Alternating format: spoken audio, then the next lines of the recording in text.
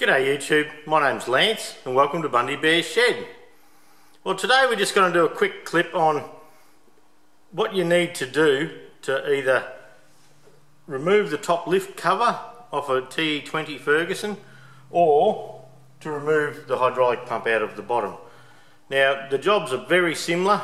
There's the first 8 steps on each job are exactly the same. And look, it mainly consists of just dropping oil out and basic jobs like that, but we'll go through it. This clip won't have anything to do with installing or overhauling the hydraulic pump or overhauling the lift cover. This is just how to get it out on the bench so you can work on it and not break anything along the way.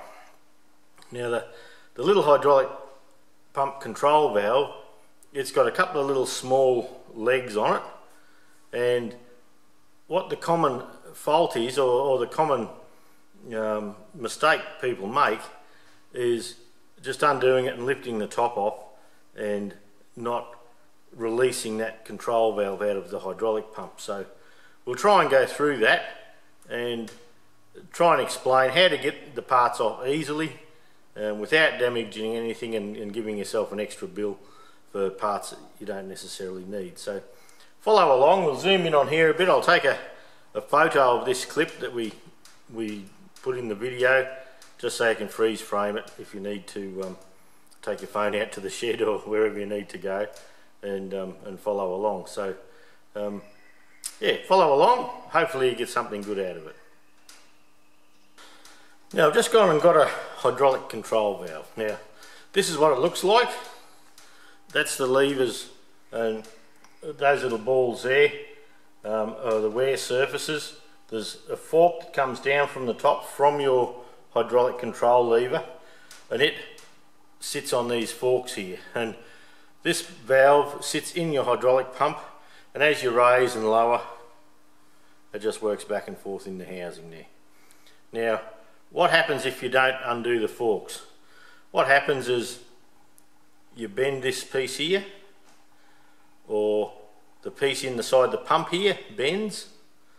Now a little trick on some of them, and it depends if you want to do it or not, you can see a little clip there.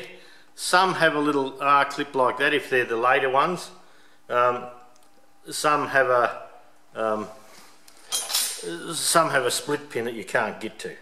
So it's normally better just to spread the arms on the fork, and then you'll notice on here we say then lower the hydraulic lever. So once we know it's free, we lower the hydraulic lever, and that brings the arms back out of the way so you have a clear lift. So that's why we need to do that. I'll just try and get this clip out.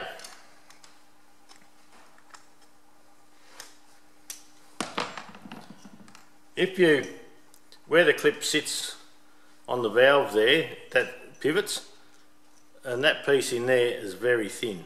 There's a ball here, half a semi-spherical ball here, and you end up bending this. This ends up with a big bend at the very least. If things go real bad, you jam the whole thing up and you can break them, you can do all sorts of things. So follow along, we'll see if we can get you on the right track anyway.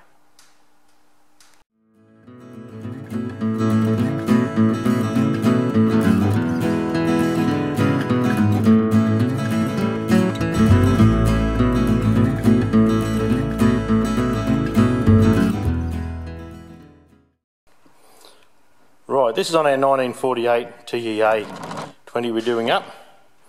You can see where I've drained the oil. The square pot is straight under the hydraulic pump, and the plug is this one here that 1 1/16" spanner fits. The one at the back, it's an 11/16", and it's a small tapered plug. Looks like that. Number 2, the top lift pins. We'll just hone in on them. that's this here. Now it doesn't matter if you take this pin out like I did or you take this pin out that comes across there. You have to do that on both sides of the tractor. Now, number 3 on the list, remove the draft spring pin. That's this pin here that goes onto this spring. On mine I've taken this bush out already, so that comes away, but on yours that will probably stay there. Number 4, remove both side covers. This is the PDO side cover. We just undid the 6 bolts. On the other side of the tractor we have a plate that has a transmission dipstick. Take that off out of your way. Now number 5, remove the rear PDO shaft. Now the rear PDO shaft sits up the back. I've already restored this one. You undo the 4 bolts which go here and you pull the whole housing out. And this part of the housing down here on the spline, that goes up and drives your hydraulic pump as well. Okay, now job number 6 on our list is raise the hydraulic lever. Now inside there, this piece here is hooked to your hydraulic lever, and I'll see if I can hone in enough to get you a video of that actually moving. And that's lever down, this is lever up. So that moves the control valve towards the front, which gives you a little bit more room to pop your hand down in there. Now inside, this is part of the fork that goes back and forth, and what you need to do is pull one way and one the other, like that. Look inside or feel inside, and you can feel that the hydraulic control valve has come out of those 2 forks. So the next thing is to move this to the rear, and that will give that clear access for the control valve to come out.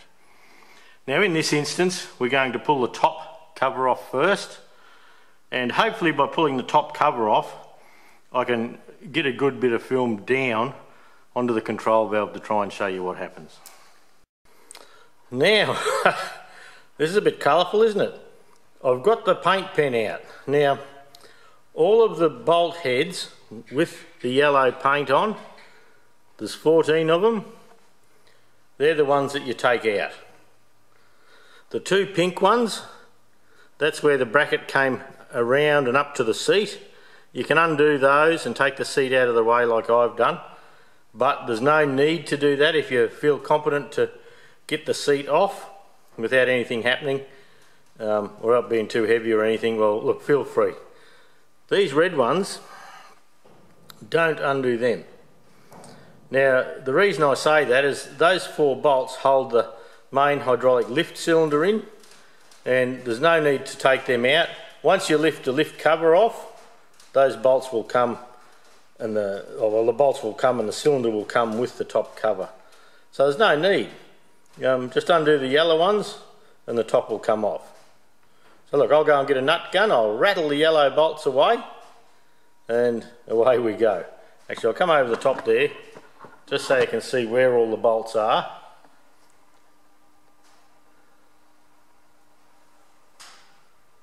They're the yellow ones, just the yellow ones. So I'll go and unbolt them and I'll be back in a moment. Okay, I'm now around the back of the tractor. I've taken all the 14 yellow bolts out. Now you should be able to just lift this cover. Normally I'd use a crane, but I just haven't got the wherewithal. And see, that just comes up like that. Now, that fork is what we spread to get the control valve off. So we'll go and put this aside for working on later, and we'll drop the pump down. Well, I've got the camera up the top looking down slightly to the left hand side. This here, this shaft is what drives from the gearbox to your transmission. This shaft here is your pinion. Now when you stick your hand in the side hole to spread the arms your control valve was way down the bottom there, and well, sorry, I just can't seem to get a better picture of it. But as it goes back and forth down the bottom there, you can actually pull it out at this stage and have a look, and that's just the same as the valve we showed you earlier, and looks to be in good order. Okay, now getting the pump out. This shaft stays there. The only reason that comes out or comes apart is if you split the front of the housing, which we're not doing in this instance, so we'll try and get under there somehow and drop the pump down. Look at all the muck down the bottom there too. All these old tractors have rubbish down there, and they have just heaps of dirty junk and bits of grease, and it's not a pretty sight. Well, under the pump here there was 9 bolts and 11/16 spanner fits. I've undone them all. I'm pulling my tractor apart on a pallet, so it's just sitting up there on the pallet. But now, once we break the gasket, that should drop down onto my rags.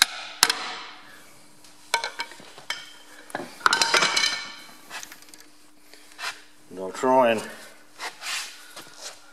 get it down there without popping in the way of the camera.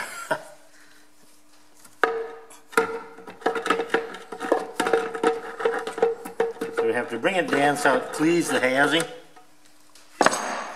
and there it is.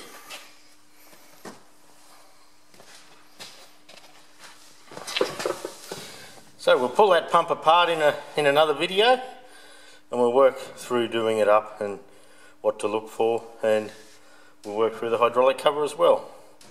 Well, there you go. We've just removed the hydraulic lift cover and the hydraulic pump off a Ferguson TE20.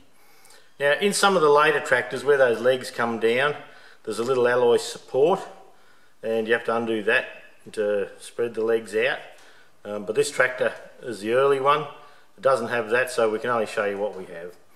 And look, if you have a go, the reason we do these videos is to encourage people to have a go. If they collect tractors or have one for their little piece of land that they like to play with, it's all the more fun if you can work on it yourself, save yourself a bit of money and have fun with it. The way I do things here may not be how you do it, or your mate does it, or a bloke down the road that you know does it. That's fine. That just means there's many ways of doing the one job.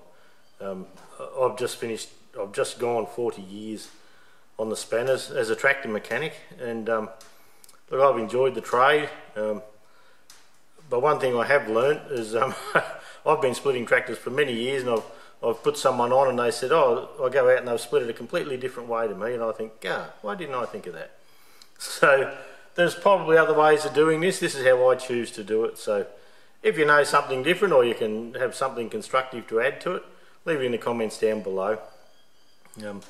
But we're going to try and build a bit of a library of tractor repairs at Bundy Bears Shed to help people out. So please like and subscribe, and yeah, come on board and have a bit of fun with us. I do try and answer all comments that I see on the channel. Sometimes I'm a couple of days late, but I will try and get there and do them. And if you'd like to help the channel, just watch a couple of 15-second ads at the front of the clips. That's how us YouTube blokes get paid. I don't do it for the money, I do it for the fun, and I just like to have a library out there of how to do a few little jobs. So, but yeah, so there you go. Have a go. Don't be afraid to leave a message and ask a question. I'll catch you later, eh?